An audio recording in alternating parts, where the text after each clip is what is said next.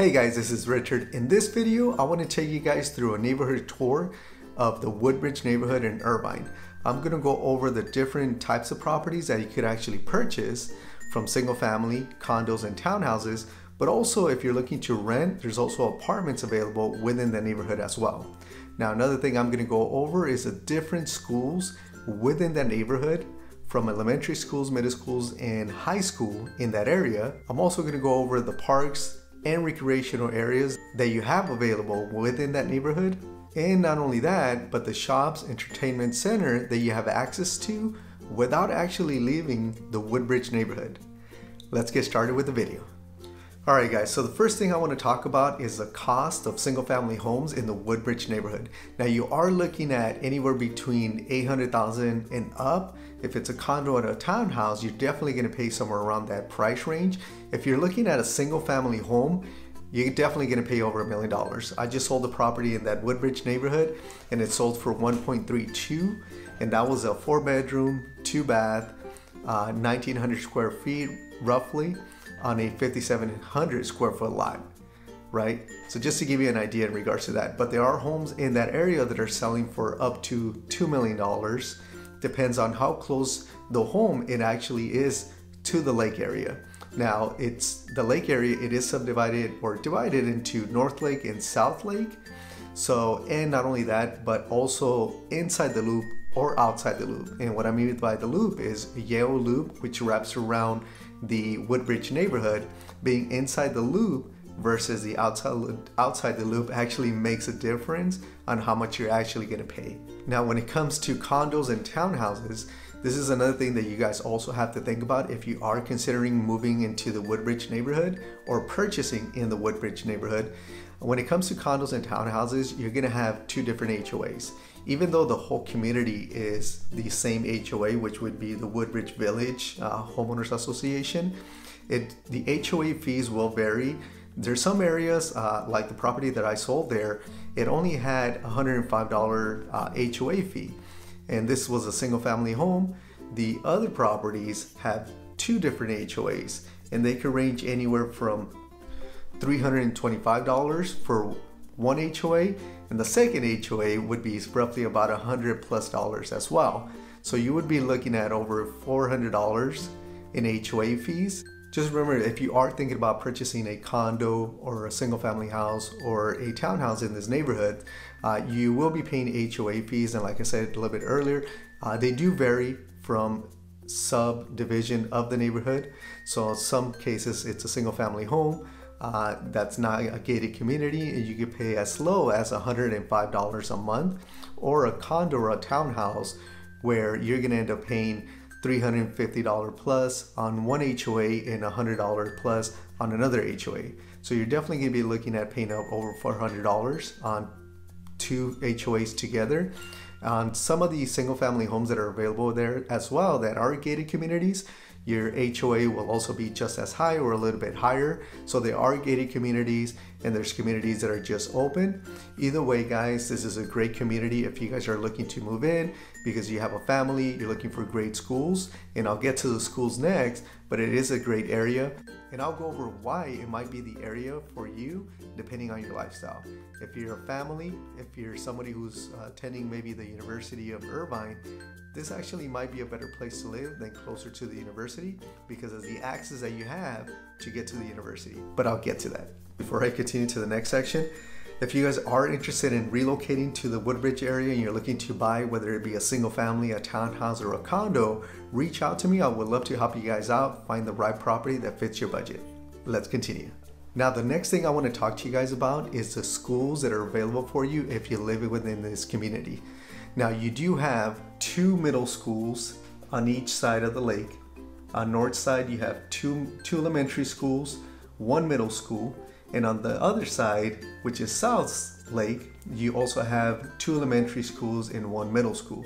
Now, the community also shares one high school, which would be Woodbridge High School, which is a great high school, and all of these schools are rated really high, as you guys can see here. So it's either way, whether you're looking for a safe neighborhood or you're looking for a neighborhood that actually has great schools, this is really great. But the next thing I want to talk to you guys about, aside from the schools being, great schools and great neighborhood, the access that you have from north and south, that's probably my favorite part when it comes to this particular community of Woodbridge. Is one of the things that I always talk about when I'm walking around any neighborhood and about to cross a major street or intersection. I always say, why couldn't they build a bridge?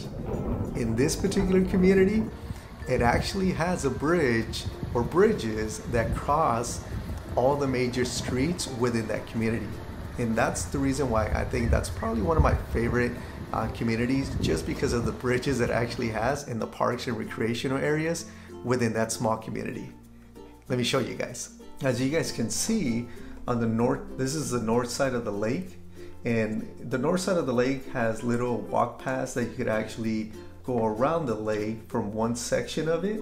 On the other side, there's a lot of condos and single family homes and gated communities that actually sit right on the shore, just like on the other side as well. But it doesn't necessarily have the walkway all the way around. You do have to go through some of the neighborhoods, but which is fine. I mean, they're all safe. You don't have any major streets within the neighborhoods. But as you guys can see, if you guys are looking to cross to the other side, which would be passing through Barranca, there's actually a bridge that crosses through there. Now, the other good thing about crossing through that bridge is that you have entertainment centers, shopping centers, coffee shops, that you could actually stop along the way. If you guys are looking to go to the movie, get some coffee, you don't have to actually cross the street through the lights, I guess you could say. You could actually take the bridge, which is not only a walk path, but also a bike path as well. So you could go from one end all the way to the other side, cross to the San Diego Creek area, and then you'll get to the community park in Woodbridge, which is the Mike Ward Community Park. It also has a senior center in that park, but that's a really big park right in the middle between North Lake and South Lake that you guys actually can enjoy if you guys are just looking to hang out, play basketball, play tennis. I mean, they do really cover everything here, which is really awesome. If you guys are looking to take your dogs out, this area is really dog friendly. Now from there, guys, you could also, once you're at the park and you're looking to get to the south of the lake, you also have a bike path that actually takes you there. So what I love about that is the fact that you can actually take the bridge, the bike path or walk path that goes over Barranca, which Barranca is a major street, and I'll get to that. And you can also cross the creek and Alton Parkway, which is another major street.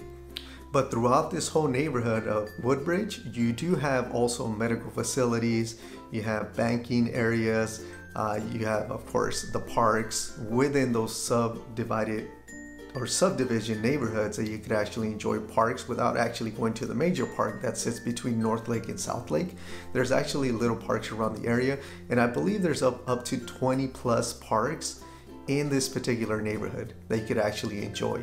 And all of them are really family friendly, they're dog friendly, and a lot of people who purchase in this area do purchase it because of the schools, because of high ranked schools in this area, and is the only neighborhood in Irvine that actually has a lake in the middle.